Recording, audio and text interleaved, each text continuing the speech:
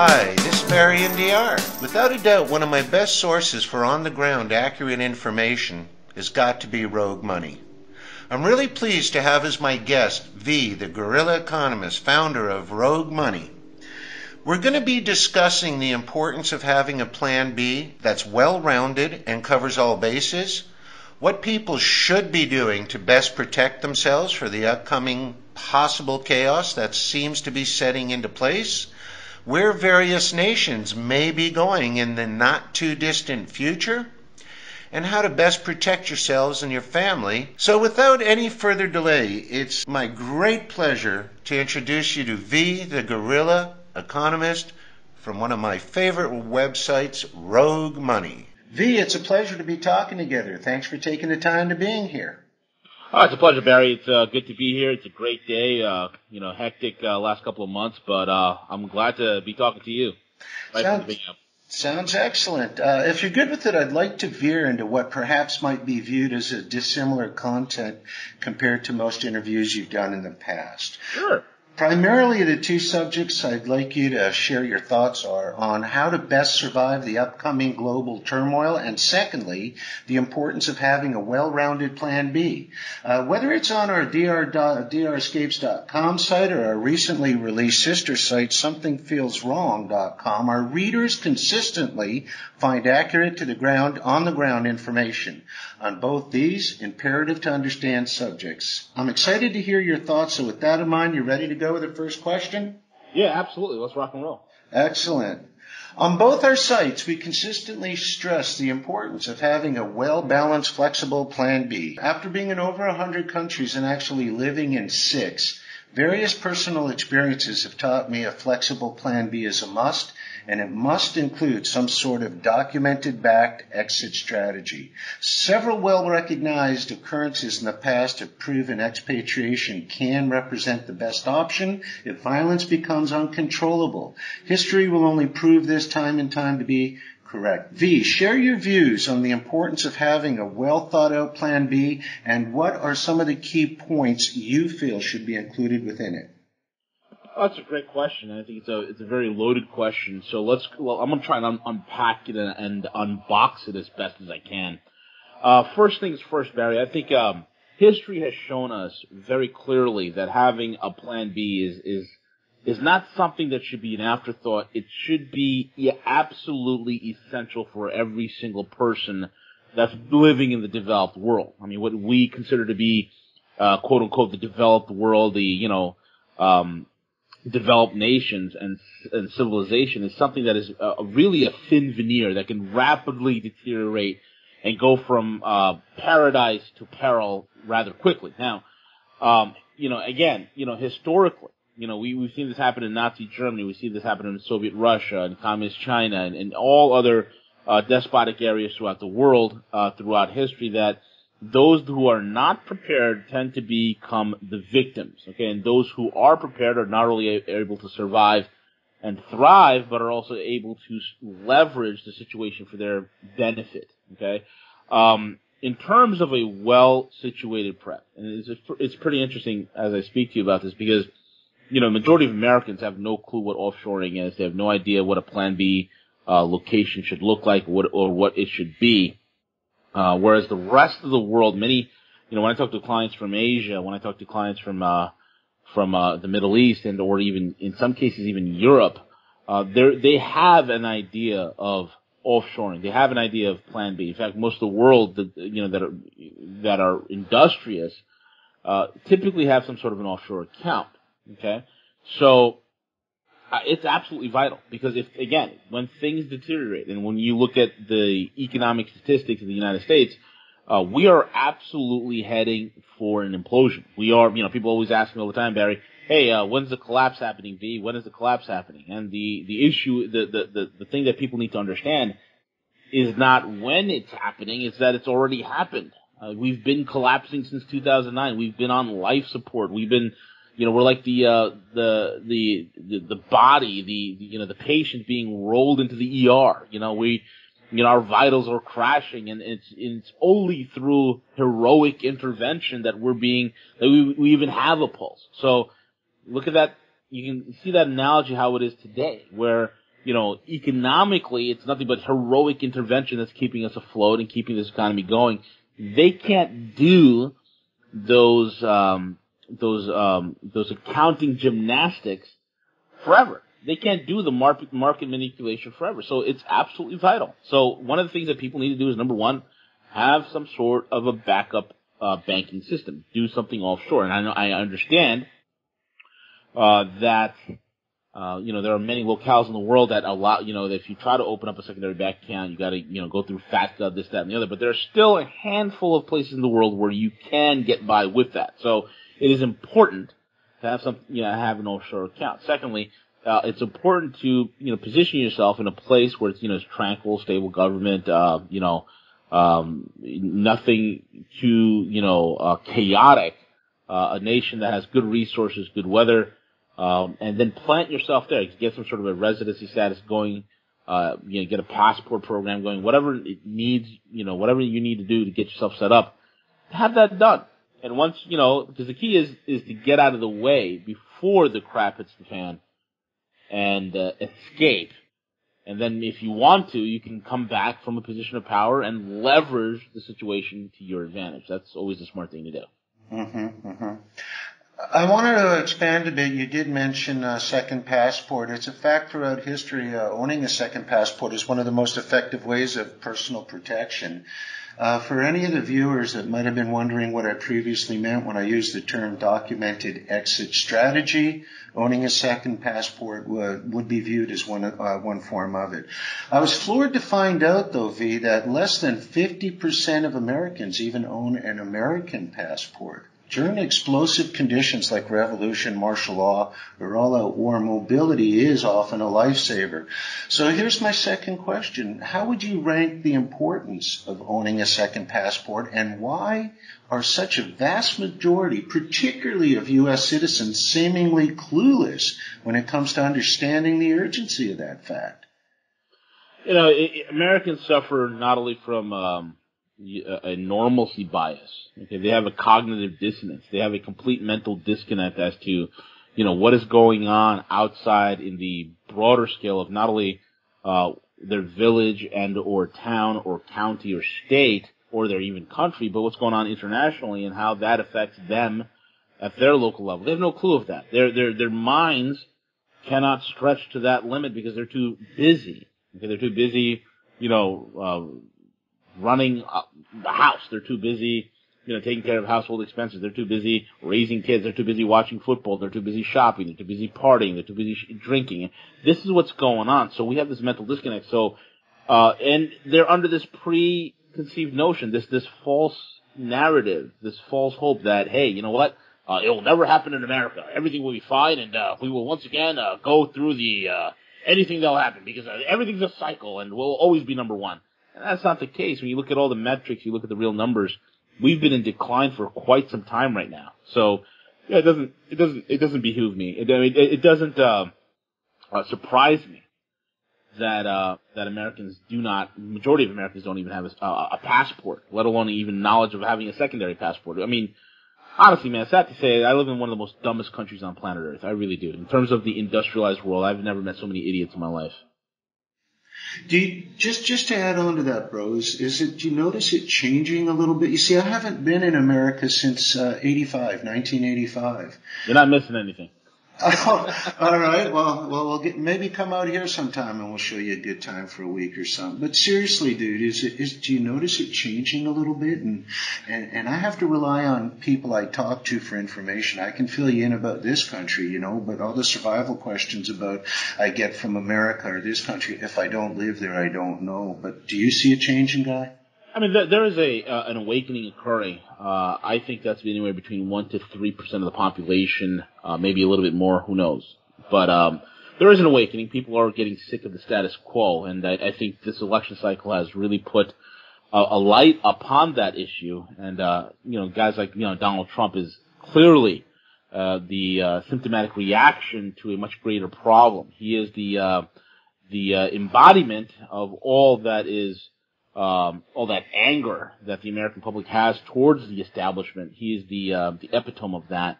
And he's symbolic in that regard. So yeah, there is an awakening going on thanks to guys like, Trump and heck, even Sanders when he came on board. You can see that there was a massive push away from establishment, away from the status quo. So there is a change going on in that regard. In terms of media, in terms of information, the alternative media is winning in the United States.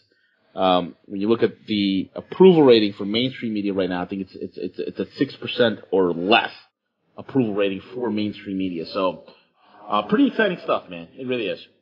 From your understanding about the numerous different directions in which the future may unfold, considering the following few points. The threat of war is spreading rapidly. Perhaps worse is even the present lack of force I call NATO. The never-ending jobs program some prefer to call terrorism. The second job program some prefer to call the U.S. military, which is swallowing 56% of the GNP of the country. Demoralization, random violence, not to even mention the crumbling economies of the world. With so many potential black swans, and adding to that your personal thoughts of how you see things panning out, I'm sure many of my viewers would like to know the following. In the U.S., if things get really uncontrollable, have you personally thought of an expatriation as expatriation as an option? Absolutely, 1,000%. One of the locales that I'm invested in is Panama. That's one of the locations that I like. I mean, I have clients that are in DR, in the Dominican Republic as well. So, people are looking at the Caribbean. People are looking at Central as well as South America. But again, not everywhere in Central and South America is ideal. You don't want to, pick up and leave and move to Venezuela. That's not something you'd want to do. So, an interesting thing about that though, because I have quite a few subscribers from Venezuela, and when you translate from their Spanish to English, yeah, they really want to know in broken English, how come they don't tell about us? I'm talking about my people that live in the farm belts. They're not missing food one iota. It's everything you hear is about Caracas. Yeah, it is. Everything is centered around Caracas and the major cities. Because when you look at those nations, people that are in farms, people that are in the rural countryside, they are much more self-sufficient. So these currency hikes don't really affect them the way they do in like the major cities like Caracas, where it's so totally socialized, where everything's handed to them. So when the mechanism that hands them the stuff no longer functions, people panic. Yeah. Another area of survival deals with financial survival. Financial institutions in several other nations have multiple advantages gained by using them. A much higher cash reserve of up to 20% is not considered uncommon. Superior interests on CDs and other forms of accounts, plus they tend to have vast amounts of experience when dealing with various currencies of the world, so it makes offshore banking a thing to consider. While doing some research for a prior post, and as hard as this is going to be to grasp, 0.03 of Americans own a foreign bank account. 0.03%. Yeah. By a wide margin, like you said earlier, this ranks the lowest percentage of any developed nation. What would happen if currency controls were to come into effect? How is it so that so many of them are missing this in a developed nation, this safety net that comes with owning a foreign bank account? And here's the fourth question. In a nation that seemingly ranks itself first, how can it be that such a small percentage of its citizens realize the importance of owning a foreign bank account? Yeah. Well, again, it's the American normalcy bias, number one, and the dollar is forever, and the American economy will go on in perpetual. And that is just nonsense. It is important not only to have a foreign offshore bank account, but you need to be, you need to have something set up that is completely outside of any sort of banking system to begin with. That's why I'm a huge proponent of the LBMA certified gold or good delivery system for gold and silver, okay, which is basically you have a system between vaulting companies, refiners, brokers.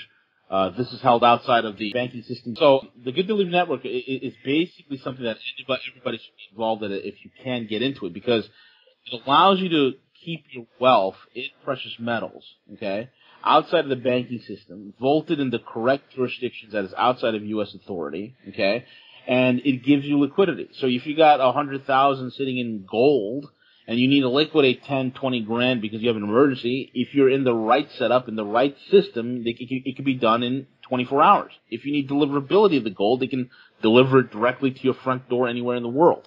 And when you divest or when you want to liquidate, you can liquidate in the currency of your choosing, in the bank account of your choice. So this is all vital to the strategy. So not only do you want to set up something offshore, but you want to make sure you have an offshore hard asset account to go along with your offshore bank account. It's vital. It's necessary. It is foolhardy to think otherwise you could be vested in one currency or paper to begin with, which will be toxic and, all paper currencies will be affected with what is going to come. So you want to be in hard assets right now.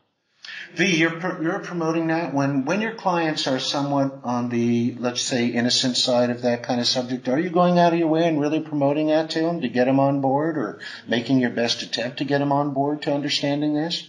Every single person that I talk to that has the means to do it, I urge them to do it. It's vital. I've done it for myself. Every single one of my clients that I work with, they're all in the same type of system where they have an offshore account, they have an offshore asset protected trust, offshore corporations, they own, an offshore gold fund that's in the LBMA good delivery system, which is free from any third party counter risk, and it's not held by the banks, it's outside the banking system, and it's the most strict and stringent system in the world. Okay, so it's something that's much more of a better strategy for those that have the means to do it, better than going to Jimmy John's Coin and Carry and getting a whole bunch of silver and gold and sitting on it. And that's not a smart thing to do, especially if you have societal chaos and what's going to happen to your silver and gold when somebody comes breaking into your door. Yeah. So these are the strategies that people need to have. I should be doing an interview very soon with Dr. Paul Craig Roberts, and I want to quote from a recent post of his, Armageddon Approaches. Americans need to wake up to the dangerous situation that Washington has created, but I doubt they will. Most wars happen without the public's knowledge until they happen. I and a few others try to alert people to the real threats that they face, but our voices are not loud enough. Not even Vladimir Putin's voice is loud enough. It looks like the West won't hear until there remains nothing at all of the German and NATO troops, and of Poland and Romania and possibly the rest of us. Do you agree with that line of thought? Yeah, I think the West is run by a bunch of emasculated, feminized neo-Nazis. That's who these men are that run the West. Okay, these emasculated, feminized neo-Nazis. These guys have very low testosterone levels. They've never been into a fight in their life. And they got something to prove. So it's worse than a Napoleon complex. So these guys think that they can, be bellicose and they can rattle some sabers and the Russians are going to kowtow. They don't realize that, in terms of missile technology, Russia's at least 2 generations ahead. They can wipe the floor with NATO. Those who followed me on Rogue Money and with my staff, of writers, the team of writers that I have over there, we've documented this very clearly. We foreshadowed a lot of the events that are occurring today. With the specific situation with Russia and NATO. NATO stands no chance of winning. I mean, it's suicide for the U.S. to go looking for war against the Russians and the Chinese. Okay, this whole, Chinese aggressive expansion in the South China Sea. China just took over 6 islands that belonged to them historically since 680 AD. Okay? Vietnam has over 30 some odd islands in the area. Philippines, I think, have 15 or 16 islands. Okay, Malaysia has a handful as well. China takes 6, and all of a sudden the United States gets their panties in a bunch. This is a dangerous game of saber rattling. Now, the funniest thing is this. Okay, Russia and China are both holders of U.S. debt, even though they are divesting and dumping the dollar at an alarming rate. Okay, the debtor nation historically should never threaten the creditor nation. It's stupid to do so. So, I think, is the West going to, march us in this line of war and rhetoric? Yeah, they're going to do it. But what's going to happen is the Russians and the Chinese will pull the plug on the dollar way before that happens. Once that occurs, good luck trying to fuel your ships. Good luck especially trying to fuel your ships when OPEC is about to dissolve itself and you won't have the Saudis to pump your gas lines full with oil. It's just not going to happen. So these are the things that are happening globally. it's being, these guys are going for broke, but they are the ones who will be broke. And in every level and in every regard, the wealth is going from the west, and it is winding up alongside with the power to the east. Yeah, one area though, I tend to not try to put blame on any one particular side because, this is nothing more than a normal paradigm shift. When you're on top of the world, any direction you wavers down. Yeah. And I mean, since World War II, it's a hell of a kick at the cat, and I don't think there'll ever be another nation that did as much in as short a time as America did in its heyday. But like anything, change is the only thing that's constant. Yeah. Do you think in the last minute the American citizens are going to grab their ego and kind of put it in the pocket before this gets to that level, or no? I hope to God they grab their ego and they stop beating their chest, screaming to the world how free they are. It's the most stupidest thing in the world. It's a bunch of slaves, uneducated, most of them. Most of them are very low IQ. Most of them just don't get it. Most of them are brain dead. Most of them can't even think cognitively or critically. And they need to really wake up. And there is an awakening happening, and I thank God for all the millions that are awake. And the goal is to give ourselves a major gut check, face the reality that, hey, we're not the exceptional nation that we think we are. We have a whole litany of issues and problems. Let's deal with those issues. Let's pull ourselves up by the bootstraps. Let's get these cronies out of Washington, probably throw them in jail and or execute them, and then move on with life. Let's rebuild this nation. Let's make it great again. It's very interesting you're making that point because of over the 500 or 600 people we've actually toured around here and relocated several of them. That's what we do, try to make it as seamless as possible for them. It's very interesting. I find that the Western folks are the ones screaming the loudest about we're from the land of the free. But if you do anything like drive with a beer in your car or open up a bottle of rum while you're walking down the street, they're the first ones yelling, what are you, crazy? You're going to get arrested. Yeah, you don't even have to do that. Just, stand in the TSA line. You see how free you are. Yeah, it's absolutely amazing. What you're saying is coming in crystal clear because I'm seeing the view from the outside in. And yeah, you're backing up what I'm saying. V, on post-World War II, the transfer from the sterling to the dollar as a reserve took place. I don't understand where the thought originated that this would remain the case forever. That in itself makes little sense, but for the most part, the gospel still remains intact. Over the past 4 years, I've taken a lot of flack from both my subscribers and the alternate media regarding my position on the dollar. While I understand the fact, there's no question about the dollar being overvalued currently, and I mean as we're speaking, I still see nothing out there that's ready to take its place. There's nothing currently that's holding the volume, convertibility, and yes, even the confidence in the U.S. dollar. You mentioned countries are fleeing it. I agree totally. But the media never talks about the private sector that's flowing into it. Mm-hmm. They only cover 50% of it. But at the time of our interview 4 years later, the U.S. dollar is still running about 96 on the dollar index. And I know it's unsustainable. But the point is, all things considered, including the scuttlebutt about the yuan and the SDR, share your thoughts on how much longer the dollar can hold it together before something similar to a Gresham's law comes into effect. Yeah. Oh, well, the dollar, I think the whole dollar system will probably last another, 10 to 12 months at the most, man. I don't see, this thing is being stretched to the absolute limit.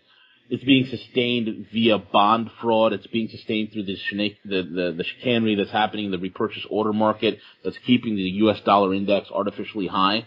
You cannot keep this stunt going for long. Now, in terms of liquidity, convertibility, and all that, the yuan is surging. Now, people will say, oh, look at the IMF. The yuan's going to the IMF. That is a Trojan horse play. China's focus is not the stupid IMF. The stupid IMF is an insolvent institution. Mm-hmm. It is another broke insolvent institution created by broke insolvent nations, particularly the broke insolvent United States. The real power structure is the AIIB, the Asian Investment Infrastructure Bank. That is a bank that is made up of, and is the rival to the IMF, it's made up of over 57 nations and counting. Okay? And recently the IMF was begging the AIIB for a loan. That's how broke the IMF is. Okay? China has been funding the IMF for the last 2 years. It's not the United States. They haven't put a penny into the IMF. So it's a changing of the guard. Hence, Christine Lagarde, the woman that I call the giraffe-necked woman of the IMF. Sorry. Yeah, no worries. The giraffe-necked woman of the IMF, she came forth and said, don't be surprised if one day the IMF's headquarters will wind up in Beijing. Why is that? Because it is a vacuum pull. Now people say, well, the dollar is the most traded. Well, that trade is really rapidly declining. I mean, we went into 2001 with 76% of global trade being done in the dollar, and that number has fallen precipitously. It depends on which firm you're looking at. I've seen numbers as low as 48%. Okay, down from it's 48% usage, down from 76, 78%. So it's a big drop. Now, what does this mean? Well, when people say that the dollar, the dollar is the most liquid and people are jumping into it, they're jumping into it because of fear. In other words, they're jumping out of the Lusitania into the Titanic. All right? What's happening is you got a lot of these Euro weenies. Okay? These are the emasculated men and financiers of Europe who are running from the rape fugees that are running rampant, destroying the European continent. And all the economic turmoil that goes along with a bunch of morons that can't run a lemonade stand, let alone a central bank and or financial institution, and they're fleeing into the quote-unquote safe haven. Well, to these morons, the safe haven is the dollar. It's paper. These idiots don't learn.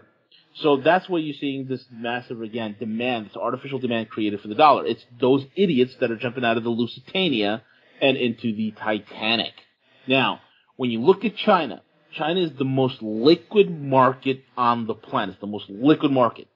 Okay, number one. Number two, 4 out of the 5 largest banks on the planet are Chinese, the largest being ICBC, which is a monstrous bank. They're much larger. Okay, all the Chinese banks that I just mentioned, they're much larger, much more well capitalized than any of their Western counterparts or cohorts. So the changing of the guard is happening. The restructuring of the AIIB, the New Development Bank, which is formerly known as the BRICS Bank, that's the counter to the World Bank. The Chinese CIPS, the China Interpayment System, which is the alternative to SWIFT. Mm-hmm. That is a changing of the guard. That is the death knell. Okay, because when you lost the ability to control wire transfers via SWIFT, which is using the Fed wire, when you lost that ability, you're done. Well, yeah, okay, Yosemite Sam shot himself in the foot with that one too, eh? So, Yosemite Sam shot himself in the mouth with that. Yeah. Okay, so what's occurred at this juncture is that everything that is needed for a transition from the dollar to a new system, it's already in place. Everything's there. And when you look at the new Silk Road and the new Silk Belt, you look at the Eurasian trade zone, you look at what's happening with ASEAN, you look at the entire eastern state of play, you're seeing this massive trade conglomerate, global, an Eastern alliance of trade and manufacturing and commerce that's emerging. That's going to be, 70% of global GDP, 70 some odd percent of manufacturing, 60% of all trade being centered into one location. The West is losing this bad because they have nothing to offer except paper. China's Shanghai the Shanghai Gold Exchange, when that opened up in April, okay, that began the tractor pull for gold. And then you see the price of gold jump in June, hitting 1,300, and we're going to be hitting 1,400 an ounce very soon as well. So things are on the move. Does China want to be the world reserve currency? No, they don't want that. They don't need too much risk. Mm-hmm. Let gold and gold derivatives, like a gold trade settlement note, let that become once again a world reserve currency or a peg on which on various currencies could play on. That's the world that they're entering into. Right now, look, as I'm talking to you, Barry, 25 of the largest economies on the planet have already set up currency swaps to trade amongst themselves without even using the dollar. It's game over. Geographically, I'm surprised how so many miss that fact between Russia and China. It only makes sense. No, to the average idiot American, they're thinking Russia is like the Rocky 3 days. It's like Soviet communist Russia. Ivan Drago is running the military, and Gorbachev is still in power. They think that's what Russia is. They have no idea Moscow has skyscrapers. They have no idea that the Moscow stock market was the most stock market of 2015. They have no idea that there's more billionaires per capita in Moscow than any place in the United States. They have no friggin' clue that China and Beijing are cracking. I mean, China and places like India are cracking billionaires at a rate that outstrips us. Oh, even a middle-sized city in China like Guangzhou is larger than the 10 most populated states put together. Right. I mean, it's amazing, but the thing is, on a geographical basis, but why isn't the media portraying a lot more of what this unbreakable bond is between Russia and China? And I know what it is, and it's not gas and oil, it's water. It's potable water. Mm-hmm. China's hurting desperately for potable water. Russia has 27% of the world's freshwater supply, and out of one lake, I think it's Baliki, they're supplying all of China. Why is that not being made public? This is not a relationship that is going to break apart. No, absolutely right, and it's not being reported because what's most important for the American media is how much bigger Kim Kardashian's rear end is getting, what type of haircut does Justin Bieber have, and who's winning the Super Bowl this year. That's what is the headlines for the American media. So, you forgot Nextel Cup, man. You forgot Nextel Cup. Oh, sorry. Yes, for those NASCAR fans out there, Nextel Cup. You know, that's what the American media is focusing on because it's a controlled media. It's a controlled, co-opted operation. I don't expect. I mean, when I was growing up, you had 54 media companies in this country. Now there's only 4. So you got four idiots in a boardroom deciding what the rest of the schmucks will be listening to and thinking about and watching. So that's the travesty of U.S. media.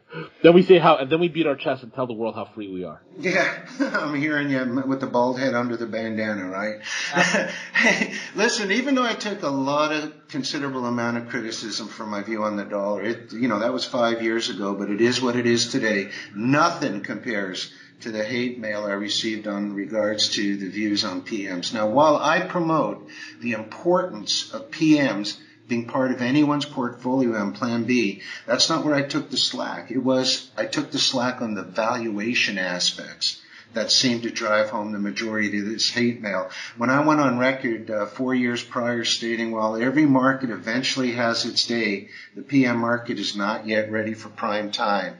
You won't be seeing the triple-digit silver and the $5,000-$6,000 plus gold that's been promised by both metal promoters and fear porn clickbait sites.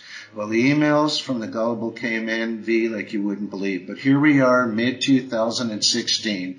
We're hovering around, 18-something, 19 for silver, and gold's around 13.40. What are you advising your subscribers about the importance, which you've already touched on? What PMs and in what form? And how might they want to store it? Sure. In terms of spot price, I don't care what the spot price is. I always tell my clients, don't buy it based on spot price. If it dips low, you buy low. Okay, I don't care because it's a fictitious, bogus BS number. You know, I mean, the spot price is basically decided upon a bunch of in London by nations who have no gold. They're somehow dictating the price of gold. That's changing very quickly and rapidly. So ditto on the dollar, right, bud? I mean, yeah. I don't know why people aren't selling high now and buying things in foreign currencies. Exactly. I mean, because that's the way people are. They buy high and they sell low. So that's the way people are, man. Guess they make it up on volume. Yeah, they make it up on stupidity. That's what it is. But in terms of what bullion, man, if you're gonna go, if you got less than $100,000, let's say you got less than $50,000, you want to buy gold. Canadian Maple Leafs, big fan of the gold. Canadian Maple Leafs, silver Canadian Maple Leafs. I like American Eagles. Chinese pandas are good, but I like to stick with honestly, my favorite thing is definitely Canadian Maple Leafs because it's high quality coin.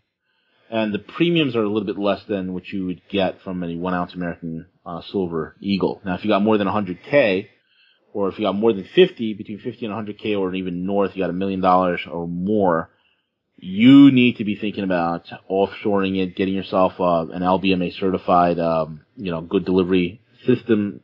If people have any questions on that, you can always contact me at roguemoney.net. I'll explain to you how the whole process works, and then you decide for yourself what you want to do.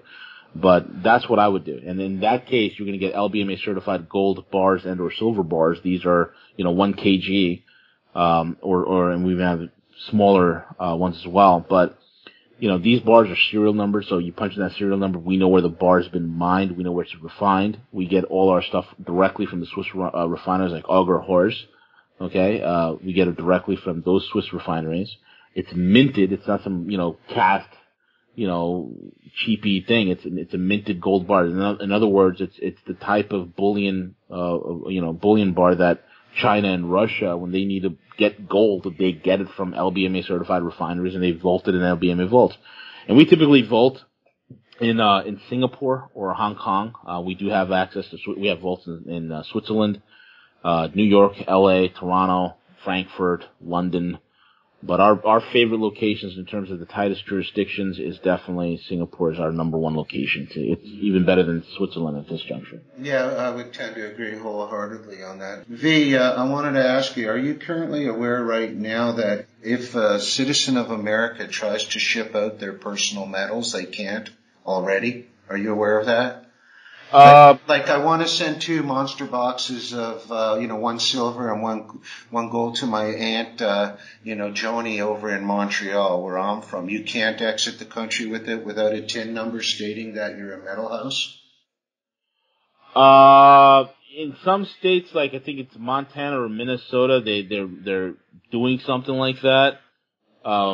There's ways to get around it. I mean, again, like with the logistics company that I deal with, we're one of the largest logistics companies on the planet. We've been around for over 50 years, and we handle 75% of the world's diamonds.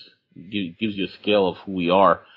But in terms of that, I mean, I've had clients who are, let's say in California or New York, they want to have their gold or silver shipped to Uruguay. We pick it up directly from their house and drop it off because it's a different system. Now, if you were to go ahead and, do that where you bring it on your own person via aircraft or you try to do it through FedEx or whatnot, you could run into problems. But, using a logistics provider, that specializes in handling precious metals, you won't have any issues.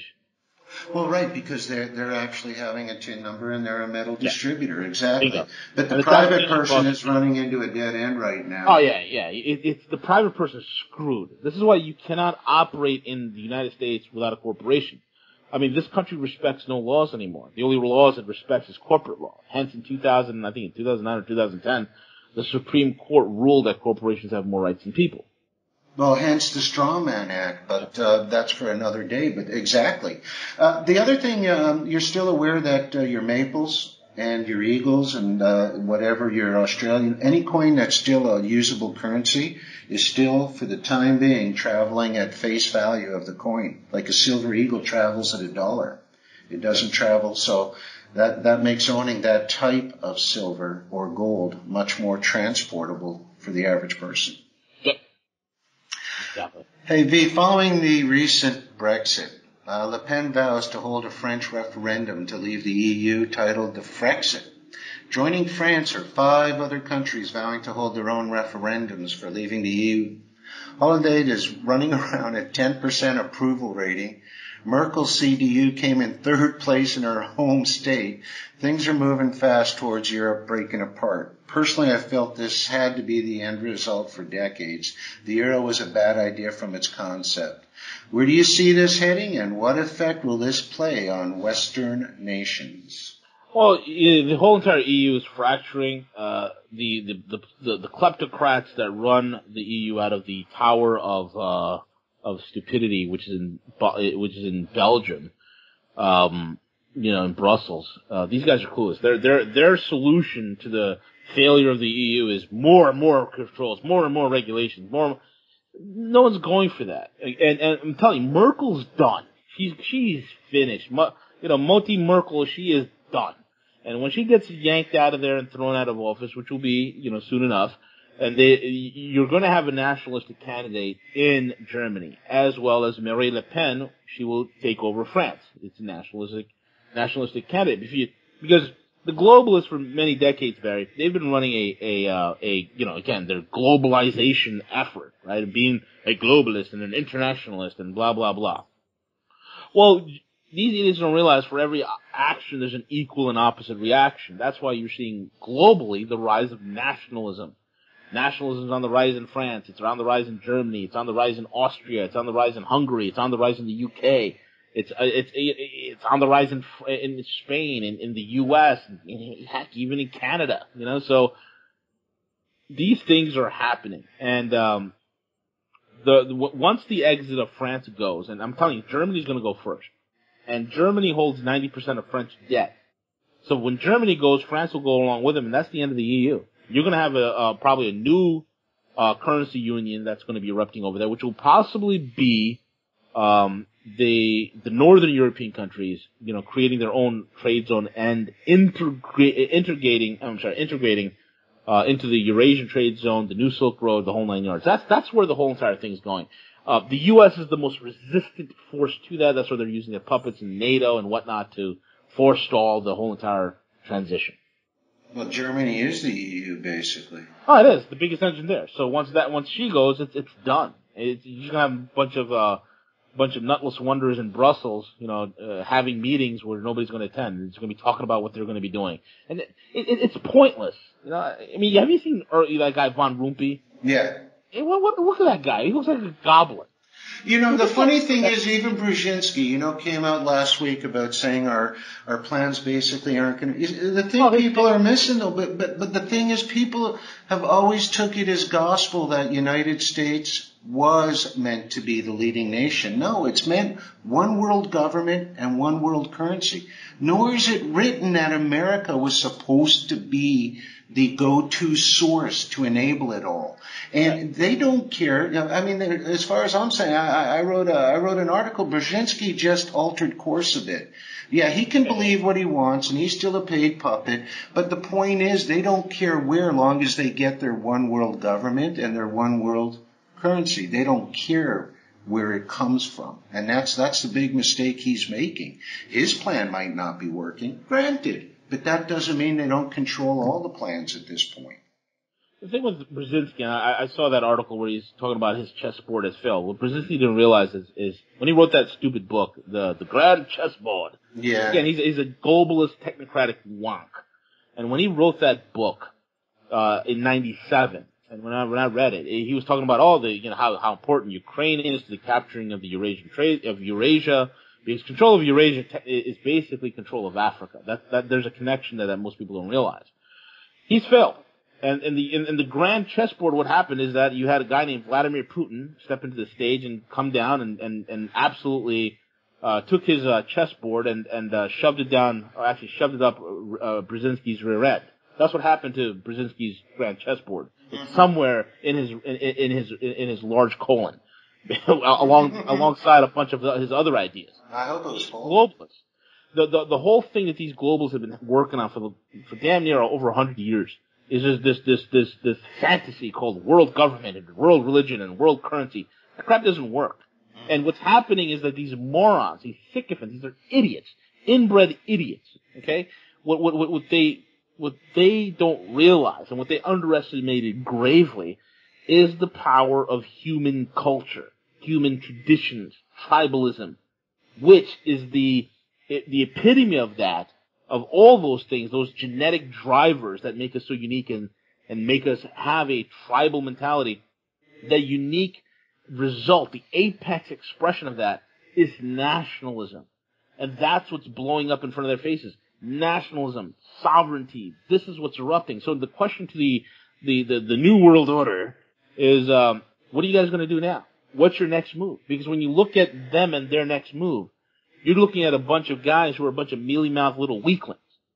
Okay, so what's making up the Patriot movement, what's making up the freedom movement is, and these guys might push us to the cliff. These guys might, try to pull off a war and get as many people killed as possible.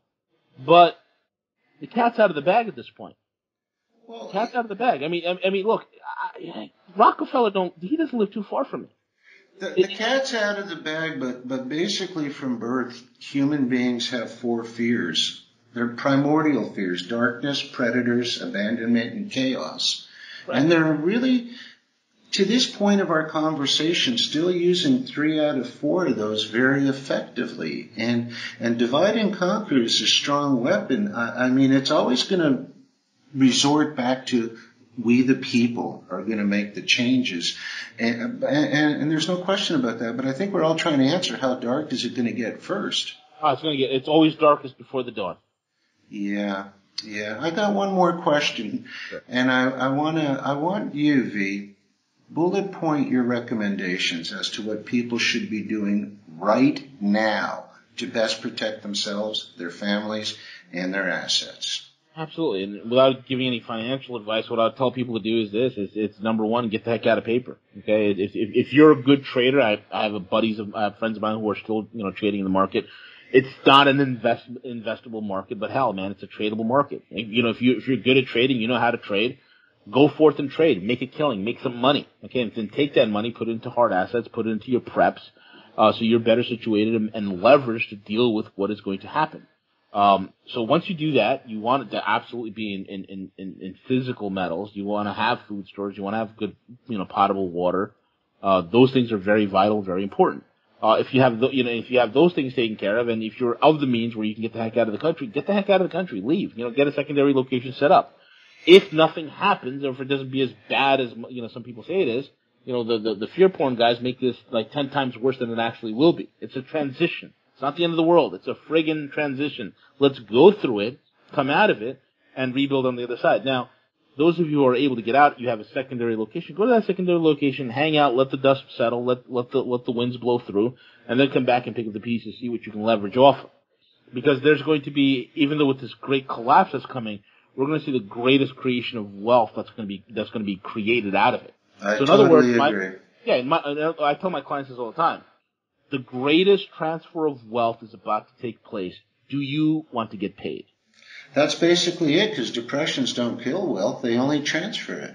Bingo. And the thing is, I think the greatest surprise to a lot of Westerners who seek a second location, judging by the quality of life and the peacefulness of it in many other countries, I don't think they're going to be returning too quick once the dust does settle. No. There's a lot of people that have expatriated themselves. They're not coming back. They love where they are. V, it was great chatting together. And for all of our viewers, mention the best way they can stay in the loop. And if interested, the best way to reach out and get connected with you. Sure, absolutely. The best way to keep tabs on me is going to be the website Rogue Money. That's ROGUEMONEY, roguemoney.net. You can follow me on Twitter at the Rogue Money, and also the Rogue Money YouTube channel. That's ROGUE space MONEY. Just put that into the search bar. You'll see this icon of this screaming red gorilla. That is me. That is exactly what I look like.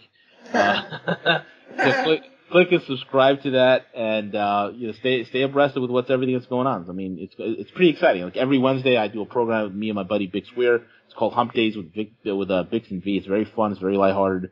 It's a great show. Friday nights is a radio show where I get on there and we cover the litany of different topics. Every morning, I try to do a Mornings with V. We give you a rundown of the news for the day. And starting Monday, it's going to be the Trading Terror Dome. It's going to be with me and my buddy Dex, the Vulcan. Dex is basically a trader from Wall Street. This guy's a serious badass when it comes to trading. So you can learn how to trade. I've given this story to people. There was a woman who went to a terrible, messy divorce, had no money, had kids that she needed to take care of. What did she do? Rather than working at the perfume aisle in Macy's, she learned how to trade. She made a killing. I'm not saying that everybody's going to be a millionaire, and granted she wasn't, but she made enough money to cover her rent, her expenses, where she doesn't have to worry. So anytime she would run into a jam, she'd start trading. So learn how to trade. It could be a valuable tool. So Dex will teach you how to do that. Again, it's not an investable market, but it's a tradable market. Be friggin' pragmatic. Don't get married to one idea. Learn and always keep educating yourself. Learn how to leverage and exploit situations to your advantage. That's the best advice I can give everybody. You know something, V? You just hit the nail on the head, my new friend, because when people ask me what's the number one importance of any plan B, flexibility on the run. Absolutely.